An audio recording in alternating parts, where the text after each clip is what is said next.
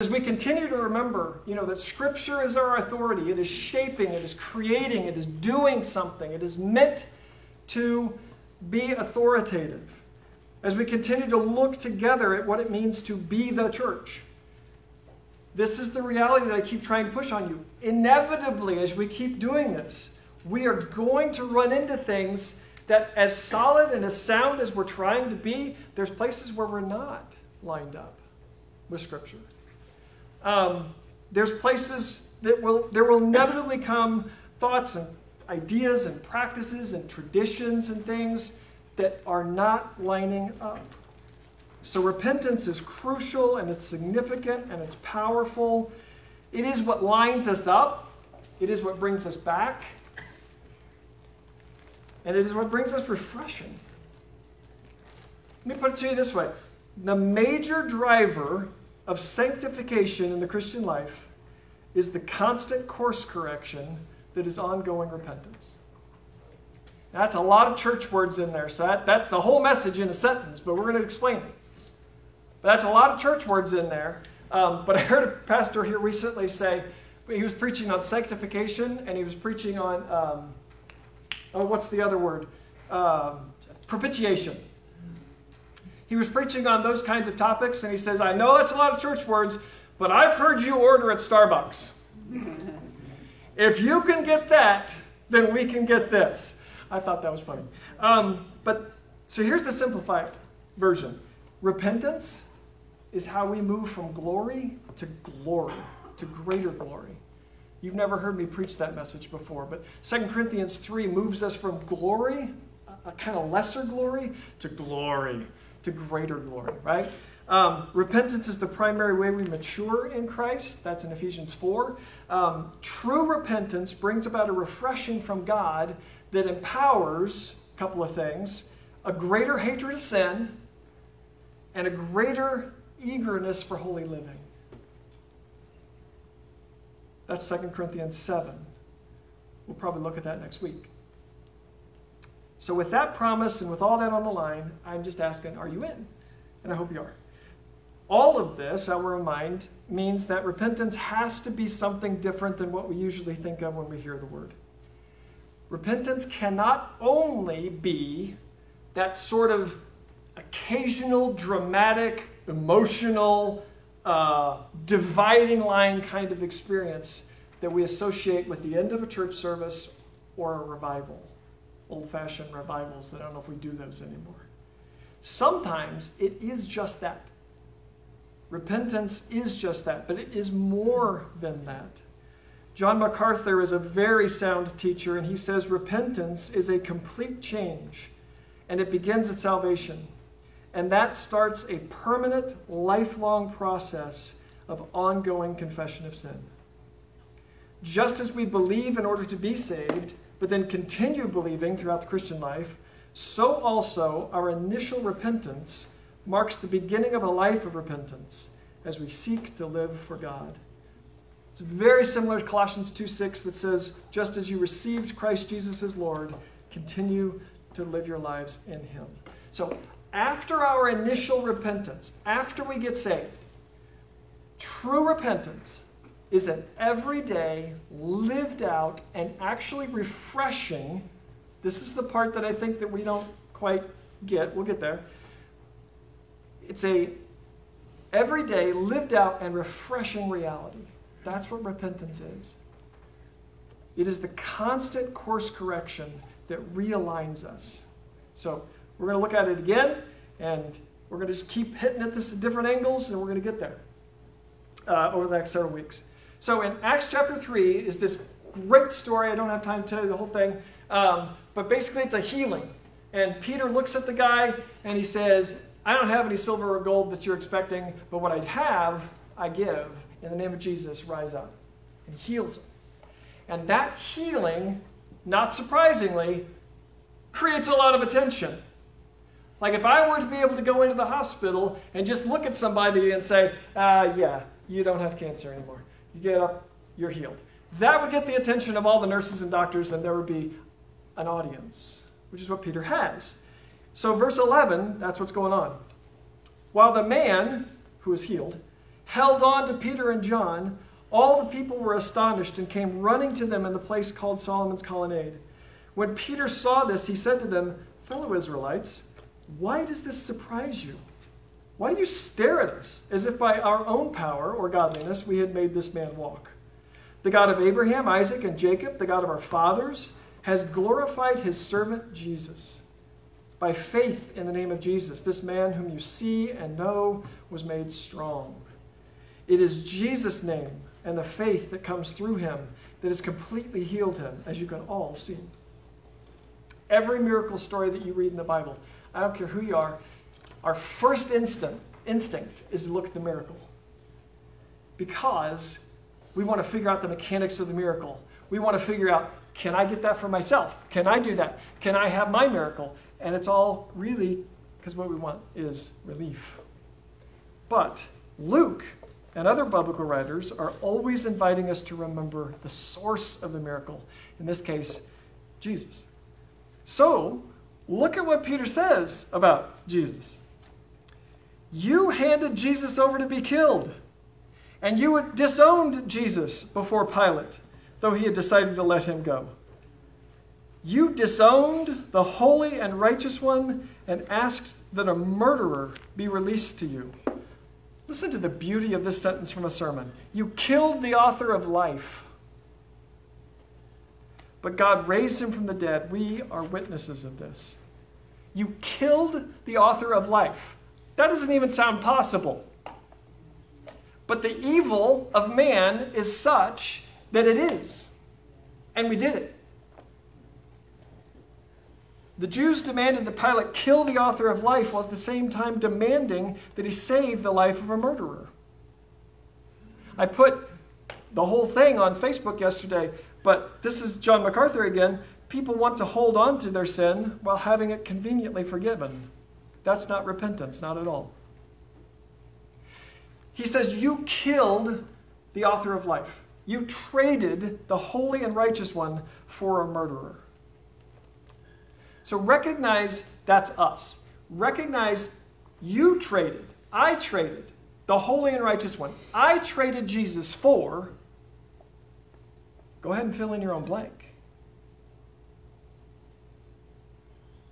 I traded Jesus for a little bit of what I thought would be happiness. I traded Jesus for thrill. I traded Jesus for, you can fill in your own blank. Don't we all regularly find ourselves trading Jesus for something else? Something you want more than him, something you think will make you happier than him, something that you can't seem to keep yourself from falling into? So let's go back to the questions from last week. What are you going to trust about God?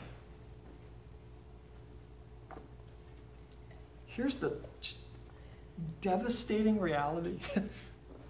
If Jesus is the Son of God, can we agree that? Yeah. If he is the author of life, we can agree on that, yeah?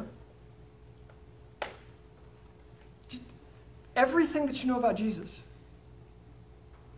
trading him for X is just devastating.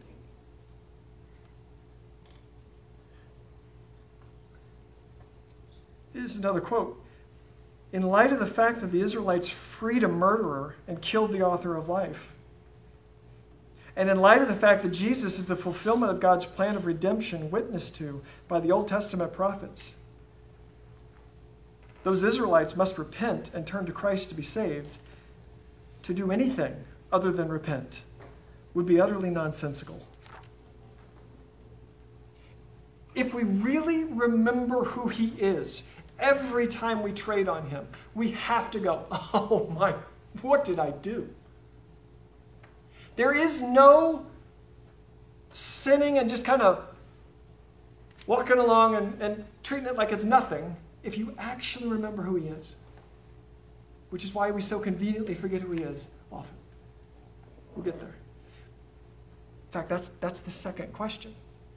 What are we going to trust about God? What do we do with our sin?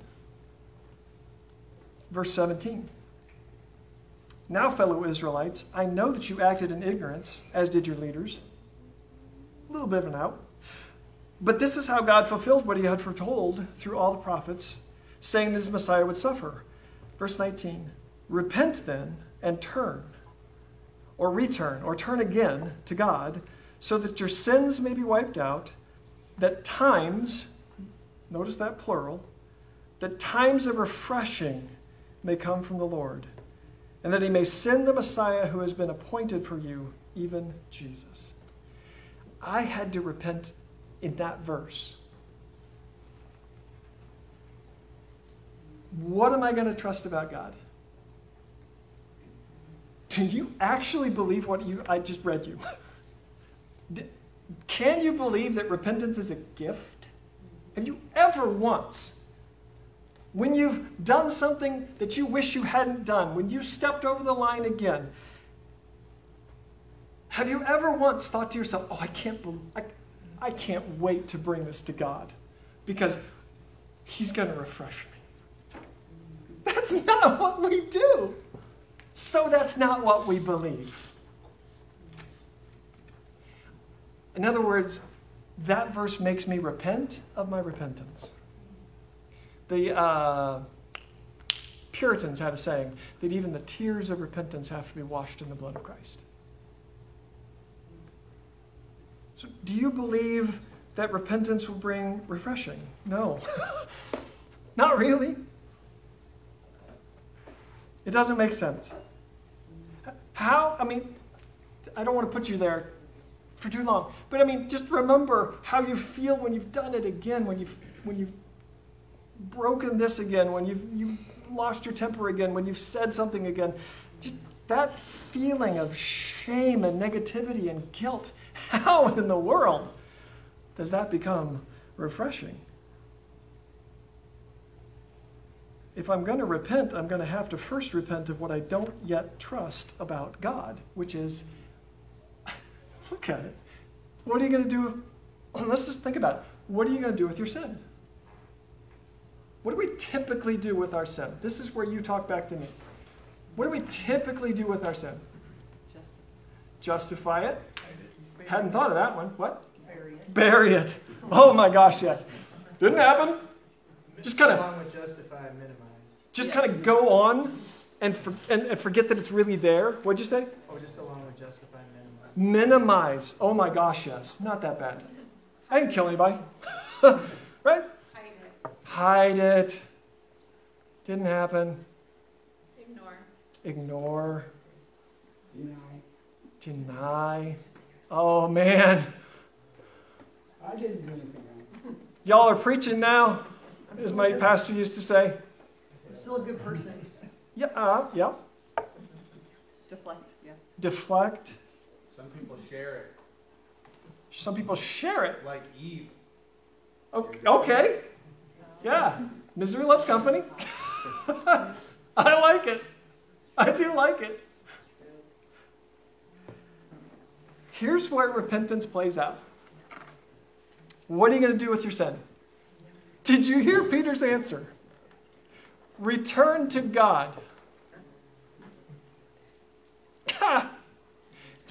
So let's put all this together in one really ugly sentence. Not really ugly. Kind of ugly, but also beautiful. You'll hear it. Return to the one who at extraordinary cost gave the Jesus you just traded. That's what Peter says is the answer to our sin. Return to God. Why is it so hard to go back to the person that you've wounded?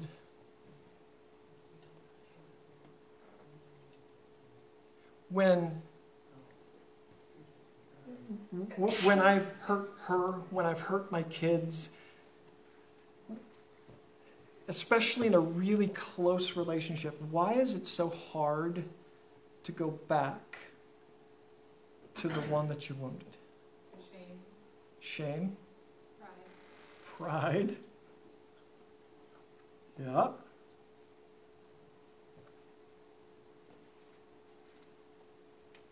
You know that just saying I'm sorry or asking forgiveness is not enough. Sure. Fear. Fear. Big time. Takes a lot of humility to go to somebody that you have wounded and say, I was wrong.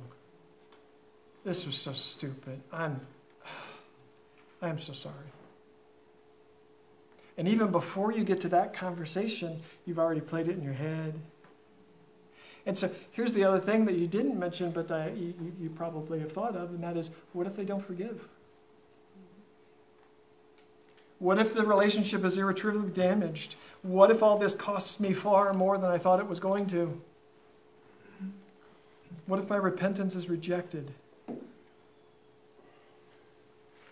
But we know differently about God, don't we? Or do we? What are you going to trust about God? Peter says, return to him. So we have to answer questions like, is he a place that I can bring my sin? How many times can I bring this to him before he finally gives up on me? What if this time is too much? I wrote the sentence, is it safe to bring sin to God? And immediately thought of Mr. Beaver from The Lion, the Witch, and the Wardrobe. You've heard the quote before. Mr. Beaver is explaining to Susan, Aslan is a lion, the great lion. Ooh, said Susan, I thought he was a man. Is he quite safe? I shall feel rather nervous about meeting a lion.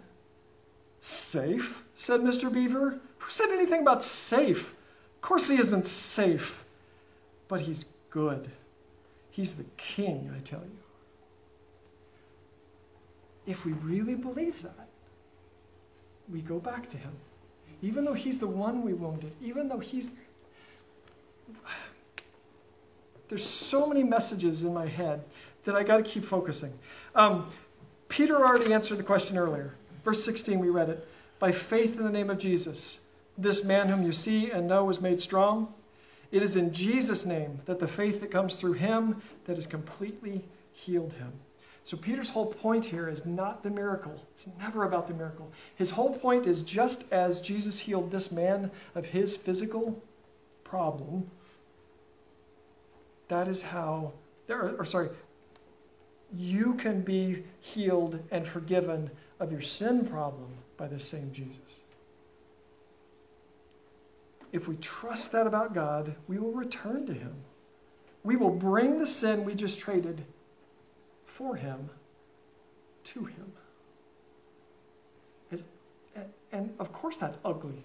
Of course that's gross. Of course that's difficult. But that's where the refreshing comes from. Hang with me for just a couple more minutes. It's also not just refreshing that comes out of repentance. If you read the rest of verse 19, it says this, return to God in repentance, the times of refreshing may come from the Lord, and that God would send Jesus, who has been appointed for you. And he goes on from there. But appointed actually means heralded beforehand. In other words, return to Jesus, and times of refreshing will come, and Jesus will come because he was appointed for this. Crucified before the foundation of the world, Revelation 13, so that you and I, who were chosen before the foundation of the world, Ephesians 1, would be made holy and blameless in his sight, Ephesians 1. Return to God. So, we've done it. And we've decided we're not going to believe the lie about God that says he's going to reject us. We're not going to believe the lie about God that says he's going to beat us down. We're going to bring it in all of our shame and all of our sadness and all of our whatever. We're going to bring it. We're going to return to God and we're going to say, I'm sorry. We're going to bring him that humility. And let's just call, for the simplicity of it, let's just call his side grace. He receives that. He was appointed for that. That's another, it's a focus, Jim. He was appointed for that.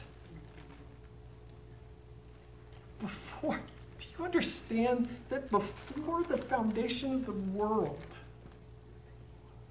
the thing that you are so ashamed of was provided for? That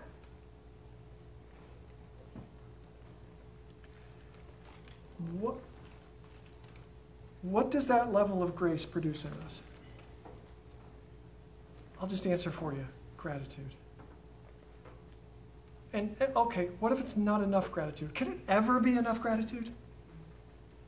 What if me going back to God and saying, I did it again, I'm sorry, what if it doesn't move my emotional needle at all?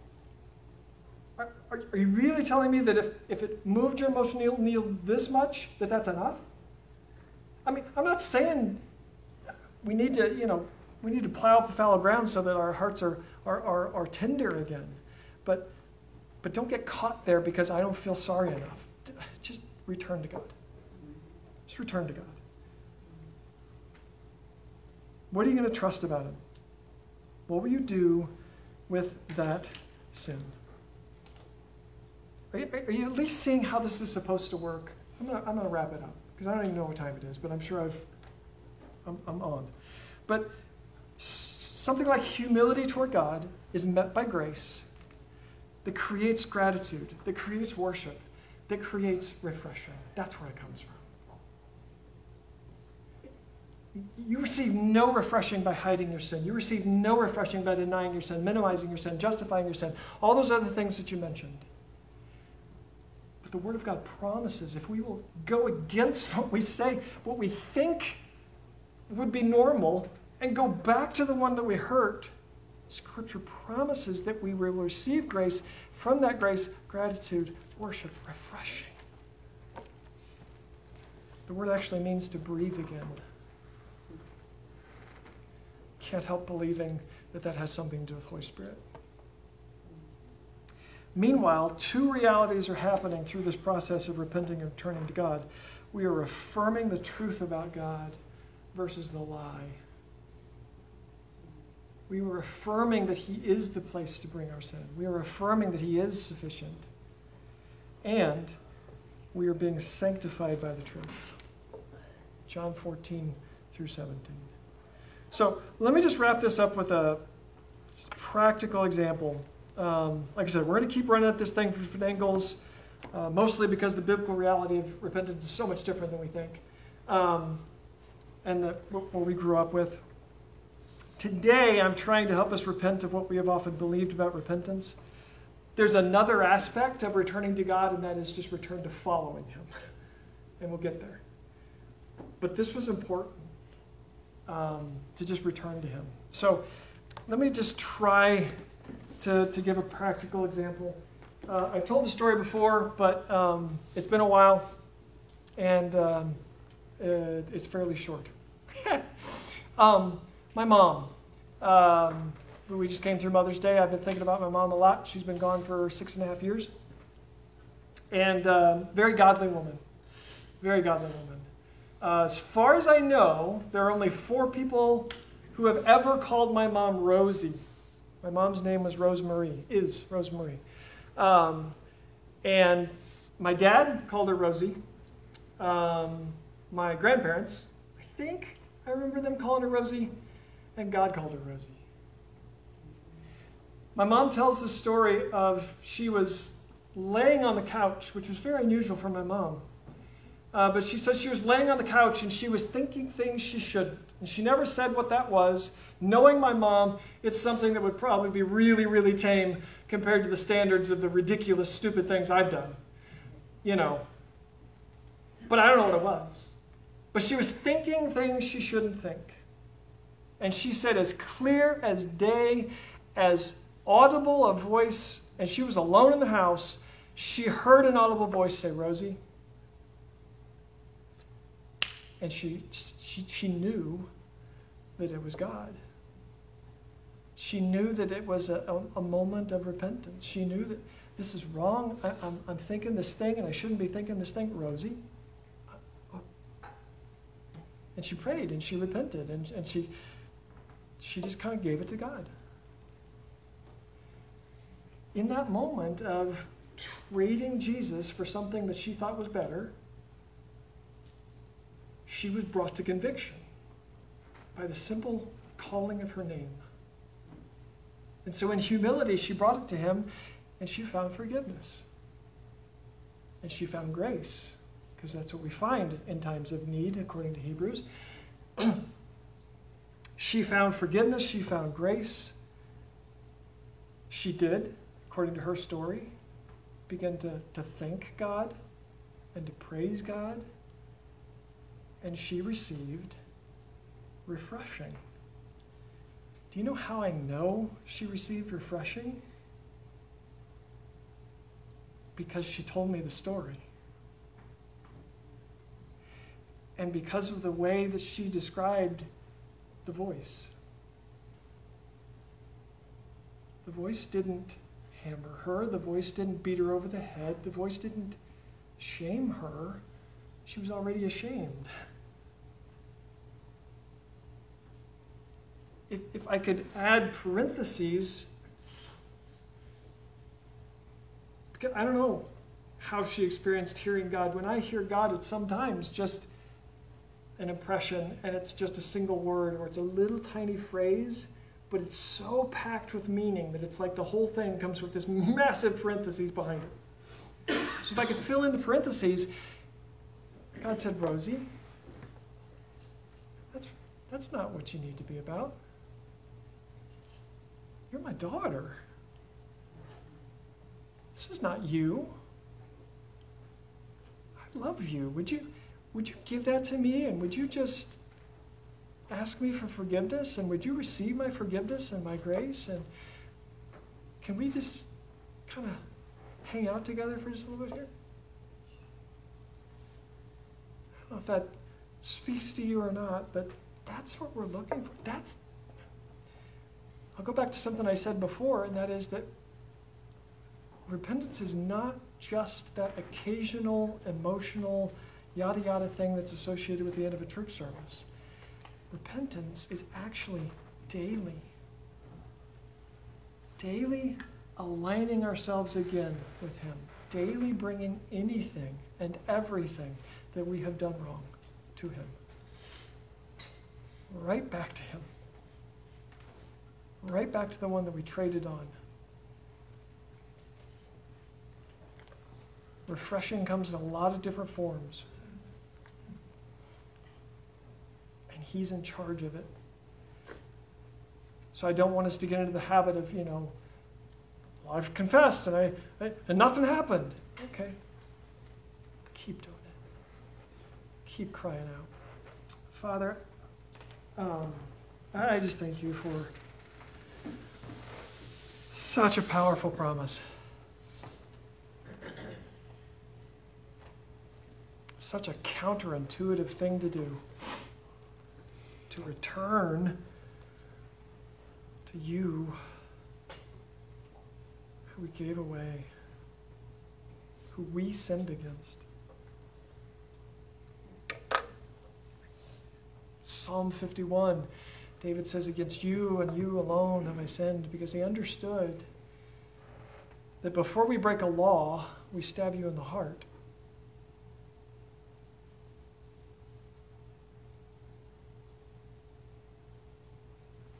Before we sin, we break relationship,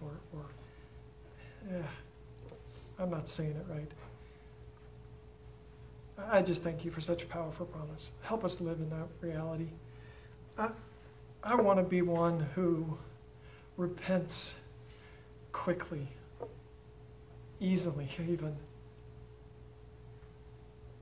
Not flippantly, but easily.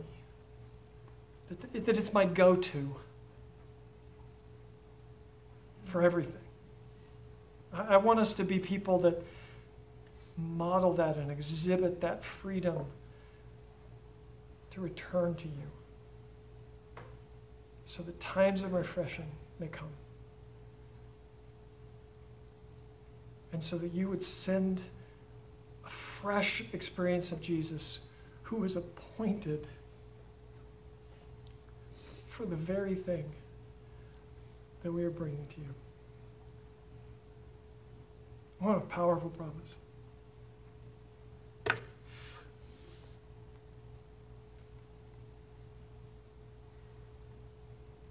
I just want everybody to live in the reality of that. I pray that in Jesus' name.